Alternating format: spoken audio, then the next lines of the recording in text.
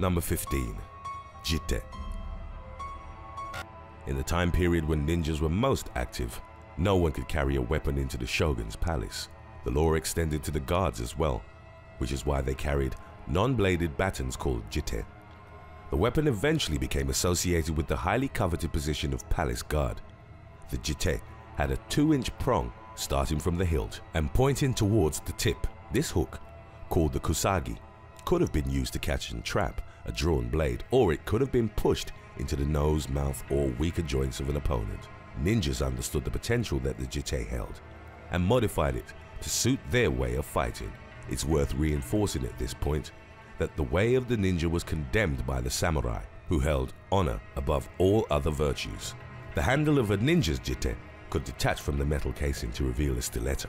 The ninja's victim was left vulnerable, as they'd never expect the hidden blade to be drawn from the jite. Number 14. Bombs. By the 13th century, explosive devices were already known in Japan, and they would later evolve into handheld bombs. They became a crucial part of the ninja's arsenal. Smoke bombs could be used to create diversions and confusion. Explosives could be filled with poisonous gases for silent kills, or with iron and ceramic shrapnel for fragmentation damage. Number 13. Makibishi.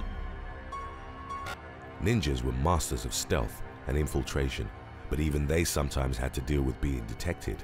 While chased, ninjas had an effective way of slowing down their pursuers. They would throw down makibishi, which is the Japanese version of the caltrop. These are small spiked objects with the tips arranged in such a manner that one is always pointed upward from a stable base. The makibishi was strong enough to pierce through the straw rope sandals commonly worn at the time. Number 12. Kunai. The kunai is an excellent example of ninja practicality. One principle, as expressed in a shinobi training manual, warns against a ninja becoming overburdened. The Banshen Shukai claims that a successful ninja is one who uses but one tool for multiple tasks. There are a few better examples in that regard than the kunai, most likely derived from the Japanese masonry trowel. This heavy pointed tool was extremely useful.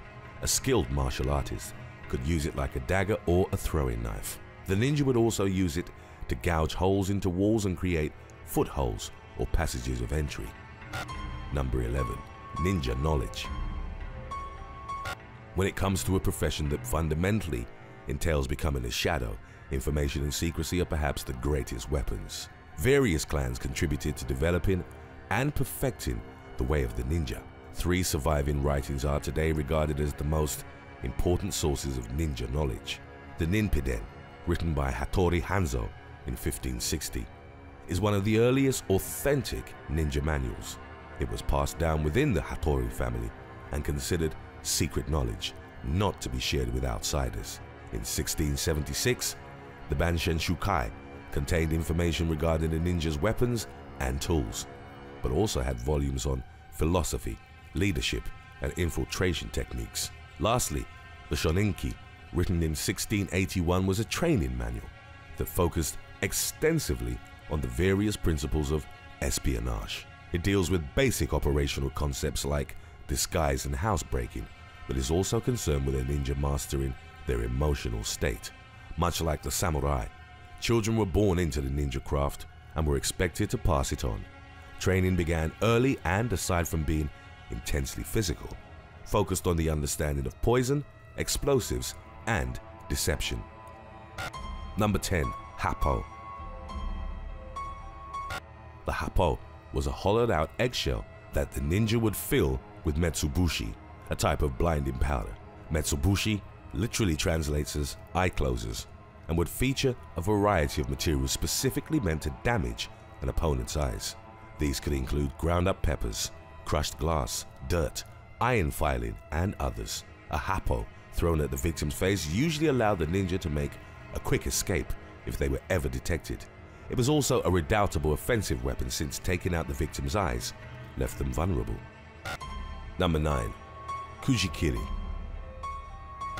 Ninjas, also known as shinobi, were the spies and assassins of feudal Japan. They primarily relied on stealth and dissimulation, which is why many of their weapons were designed to be concealed and surprise their targets. Because of their covert actions, ninjas were sometimes believed to have supernatural abilities, like invisibility, flight, or shape-shifting. While these were mostly just illusions carefully crafted by the ninja, there is some mentioning of esoteric practices. The Kujikiri was a technique that, according to the legends, could physically regenerate the ninja, increase their focus, render opponents immobile, or perform other superhuman feats. The Kujikiri originated in Taoism as 9 words and incantations. These were eventually accompanied by hand symbols which, when adequately performed, was said to give the ninja great power. It's rather incredible that in lack of swords or daggers, the ninja could perform Kujikiri and basically turn their body into a weapon. Number 8. Nikote. There are a number of ninja weapons that take inspiration from the natural world. Felines are perhaps the creatures that best embody the set of skills required of a ninja. Cats are not only exceptionally athletic, but they're also nocturnal, silent, and generally rely on stalking and ambushing their prey. The Nikote were iron claws similar to those of a cat, and the preferred weapon of the kunoichi, the female ninja. These metal claws were placed over the fingers independently or connected to form a Freddy Krueger-like glove. The konichi received extensive martial arts training and knew how to use the Nikote to inflict maximum damage to their victims' vital regions. Moreover, the tips of the Nikote were often dipped in poisonous tinctures, so any slash held deadly potential. Number 7. Mitsugumo. Adding to the list of abilities that ninjas were believed to possess is water walking.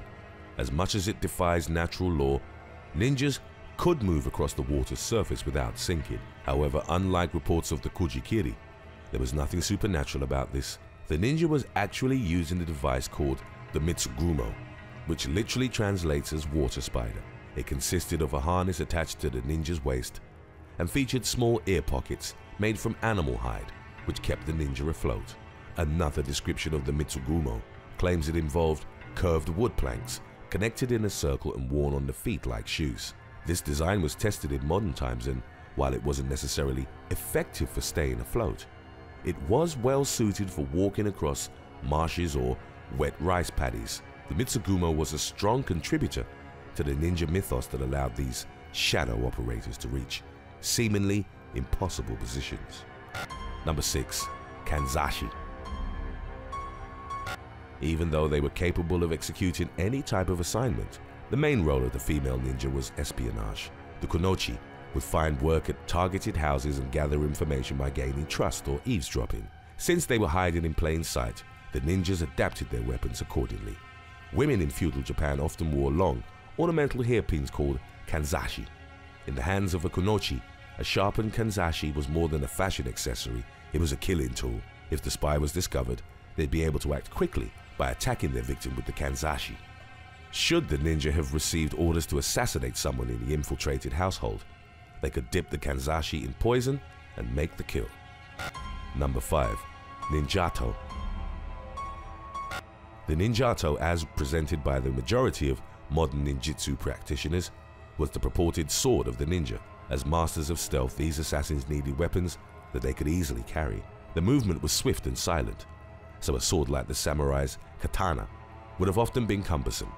The ninjato is said to have been thick, heavy, and straight, while also being shorter at a maximum length of about 23 inches.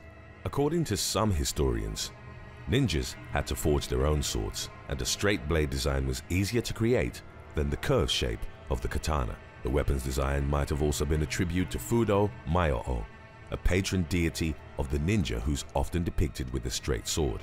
Still, a number of sources claim that the ninja also relied on the katana when it came to sword fighting. Number 4. Kama.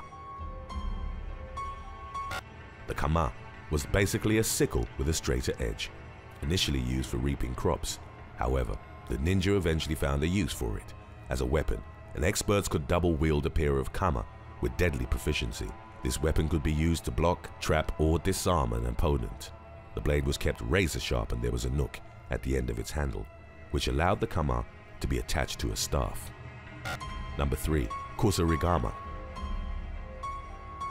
The kusarigama was a modified version of the kama, with its handle connected to a metal weight via a long chain. It's said to have been one of the deadliest weapons of its time. The ninja would swing the weighted chain in a circle above their head, then throw it forward to entangle the ninja's opponent or their weapon.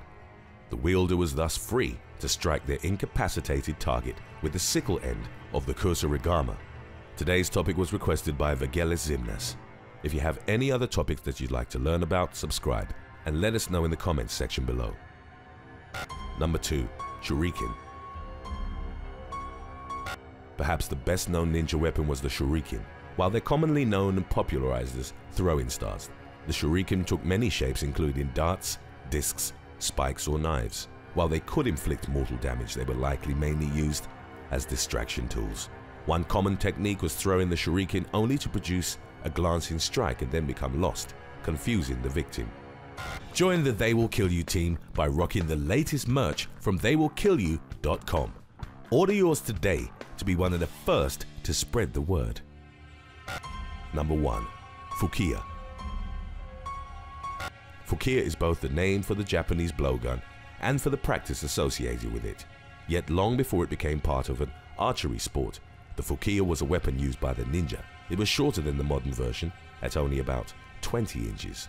While this reduced its range, the blowgun was deadly when used by an expert. From a secluded position, the ninja fired special darts with poisoned tips at their targets. It could also be used as a breathing pipe, enabling the ninja to stay submerged and undetected. Thanks for watching. Who do you think would win in a fight between a ninja and a Spartan soldier? Let us know in the comments section below.